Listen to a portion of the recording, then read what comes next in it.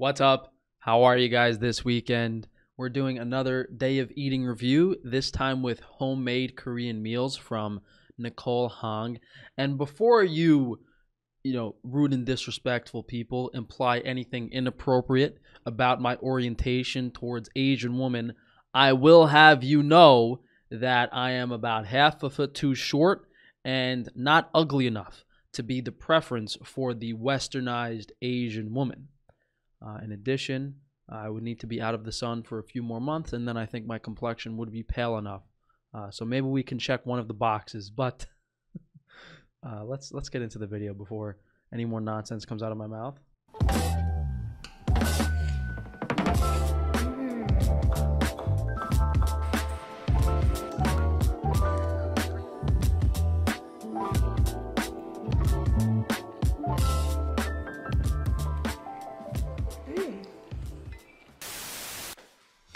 Good morning. So today I'm going to be showing you guys what I eat in a day. Obviously every day is different. I eat what my body craves, or I eat according to what I have in the fridge. Let's just get straight to breakfast because I mean, we're not off to a great start when your shirt says recycle, you know?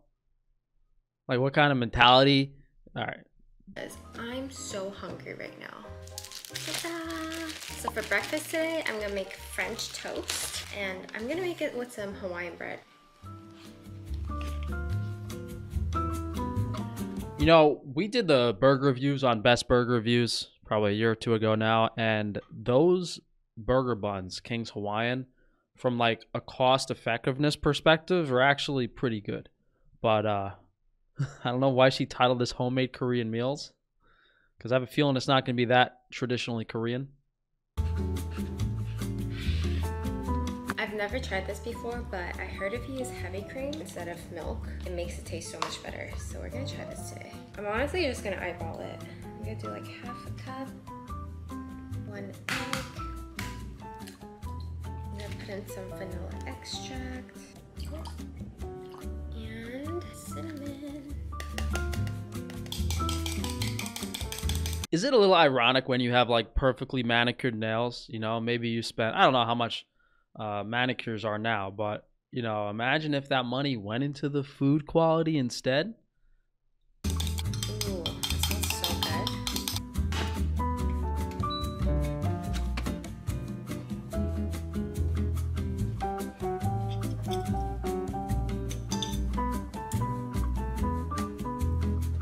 good. She's using chopstick. All is forgiven if she can use chopsticks like that.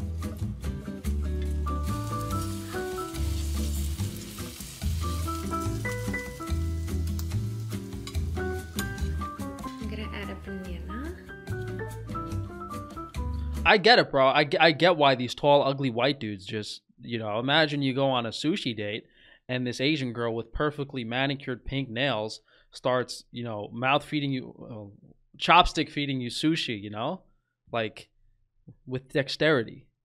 I'm also gonna add some powdered sugar.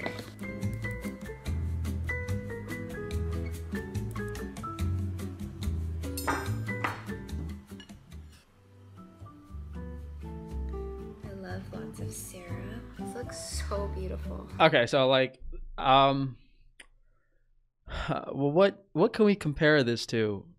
I would say it's kind of a normie breakfast, but Americans are almost afraid to use stuff like butter and heavy cream.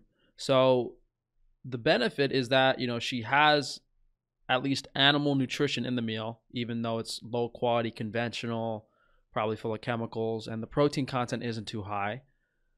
She is getting a very calorically dense meal, you know, so she's feeding her gut microbiome with starch, carbohydrates. But again, it's all conventional, low quality, agrochemical filled food. You know, she's got Aunt Jemima, I didn't see the brand, but that's like fake maple syrup. You know, she doesn't have real maple syrup. She has low quality ingredients. So, you know, that being said, it costs it's probably 3 to 4 or 5 times the price to get the quality ingredients, which would actually make this healthy. You know, we don't need to go down the list of, it's just going to be a lot of negative chemicals and then whatever was sprayed on the crops of these foods. But the actual food choices themselves of like bread, bananas, cream, butter, those are okay. The gold knife and fork. This tastes so good. Bro, if this isn't a Fed, I don't know what is. You get some pretty Korean girl with a gold knife and fork to eat standard American conventional crap wearing a recycle shirt. All right, this one's throwing me for a loop. This could be served at a restaurant. Maybe like a mediocre diner. I agree. I'm gonna make a chai latte.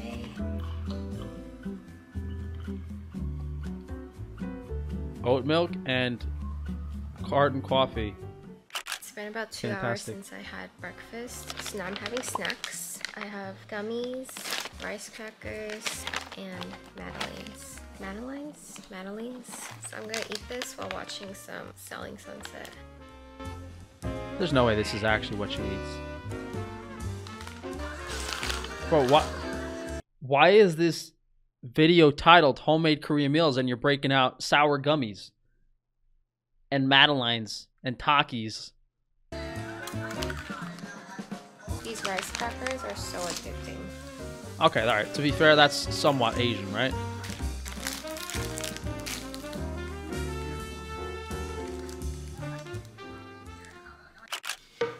It's time to make some lunch. For lunch today, I'm gonna make chanchiguksu, which is a Don't tell me to recycle, bro. I bought 4 different color-coded, very expensive, large garbage bins for my house, only to find out that the jurisdiction I'm in, the area I'm in, they don't actually separate the garbage. They just collect everything in one load, and then they separate it at the garbage plant.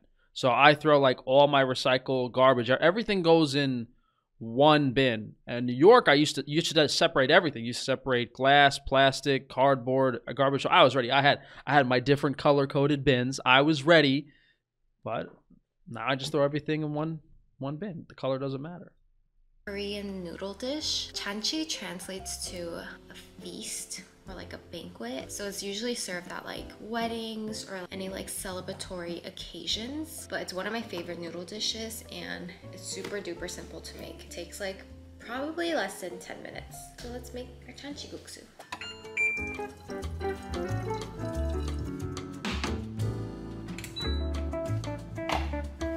I'm gonna add in a broth maker. I don't know why she would take water from the fridge instead of a faucet. I mean, the water might be a little colder, but the filtration system in a typical fridge isn't going to make really any significant difference in the water quality.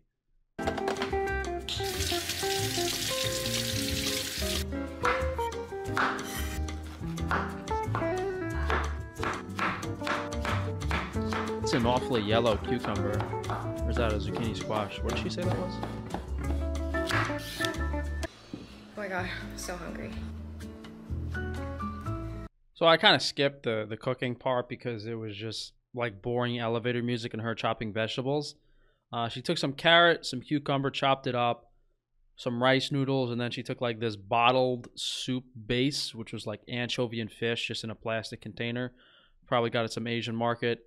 And then she sauteed some eggs like an omelet, chopped up the eggs, and put them in there. So I would say this is like what I expected clicking on this video, because I've seen traditional Korean cooking, and it's usually an excellent balance of whole foods. You know, you have egg, you have rice noodle, you have a little bit of vegetables for fiber. I would consider this, you know, with the exception of the poor food quality, an excellent balanced meal. So can't complain too much. You're getting protein, you're getting starch, you're getting fiber. That's what the body needs. So yummy.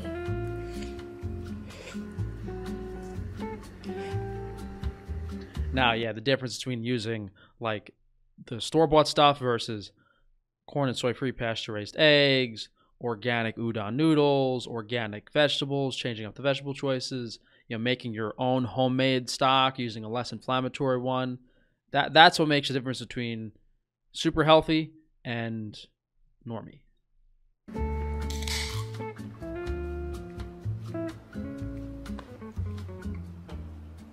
The problem I have with like the Olipop and any sort of organic canned thing that's marketed as healthy, we don't even have to talk about the ingredients and whatever potential preservatives or flavorings or chemicals are in the drink.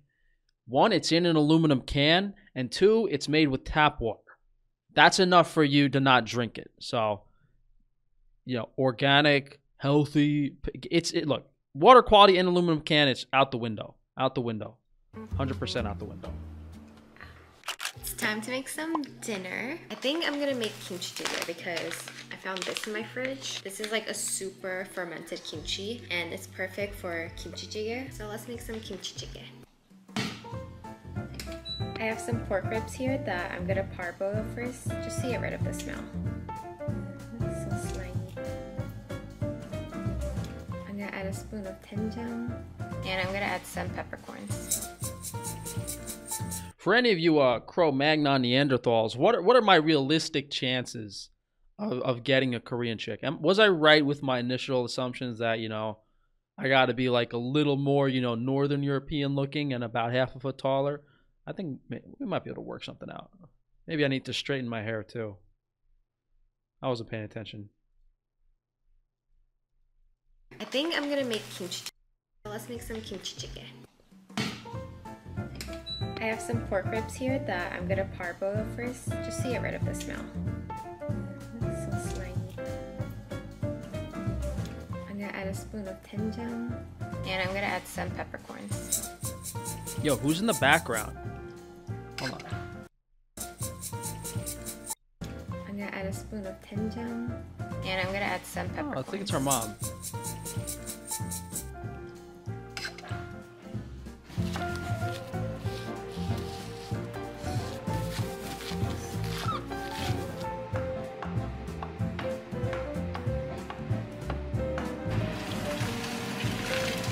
Oh my gosh.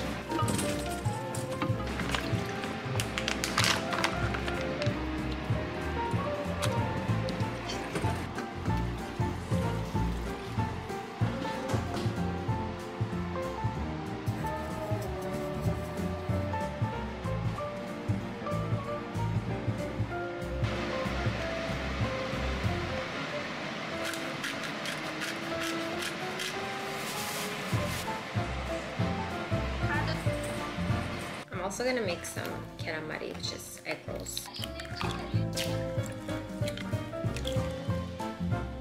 It's definitely Korean.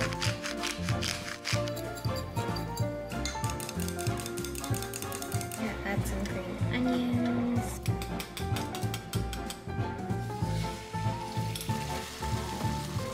I mean, Koreans are known for having like a lot of animal protein in their diet. It's part of the reason they're healthy and they look better and they're taller than most of the other Asians.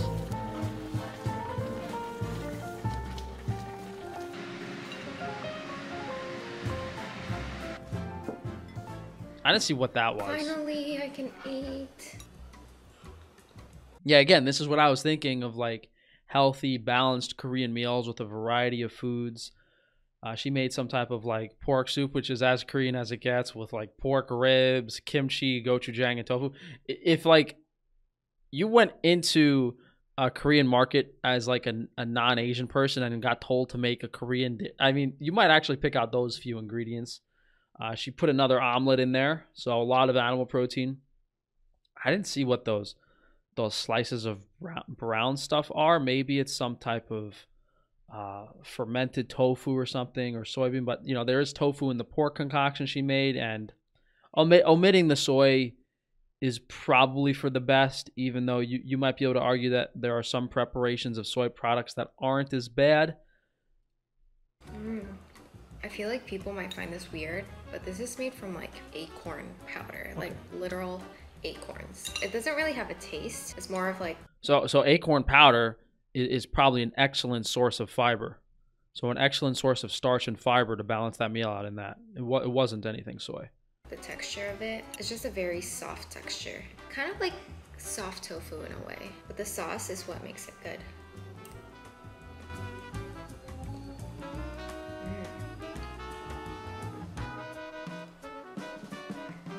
I mean, this is really, really an excellent meal. And this is why, again, Koreans are some of the healthiest people. They have very balanced diets that are high in animal protein. You know, white rice, starch source, excellent. Acorn powder brick thing, excellent source of fiber.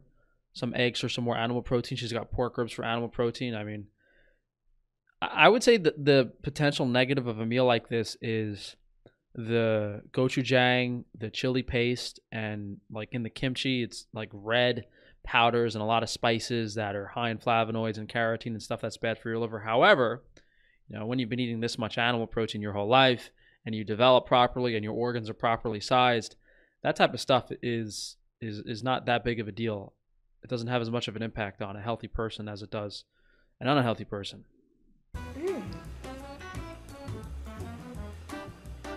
If you're wondering where Polo is, he's been staying at Matt's house because he peed on my mom's bed. He didn't even pee once. He peed 4 times. So he's kind of been banned from my house for a little while, but I've been able to eat in peace, which is really nice.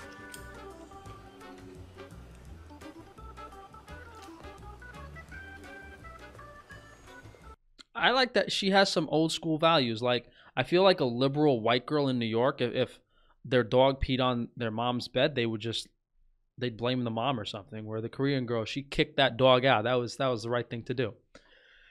Anyway, outside of that curveball of a breakfast, I think this, again, like comparing it to a standard America diet, what the average person is eating, this is super, super healthy.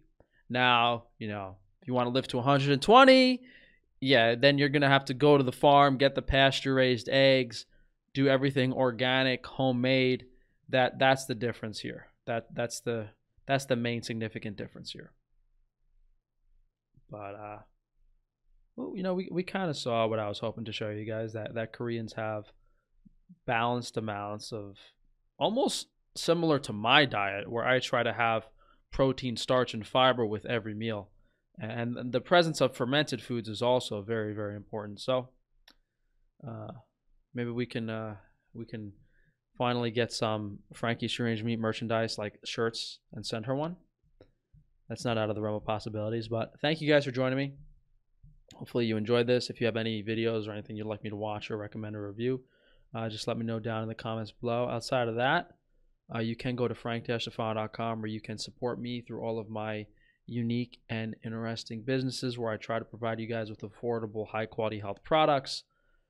We have like sauerkraut and pickles and giardiniera, all lacto fermented, now available on frankiesstrangefoods.com.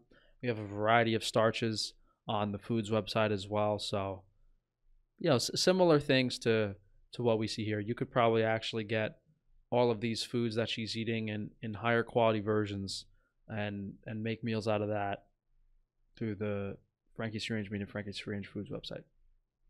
But thanks again, guys. If you can drop a like on the video, leave a comment down below. Make sure to subscribe and check that notification bell. And I guess we should check the comments real quick before we go, right? Yeah, I mean, it's just like a bunch of generic supportive comments. I guess when you make, food videos like this or day of eatings where, you're not pushing any nutrition stuff or have any specific diet, it's kind of hard to critique. But I'll see you guys soon.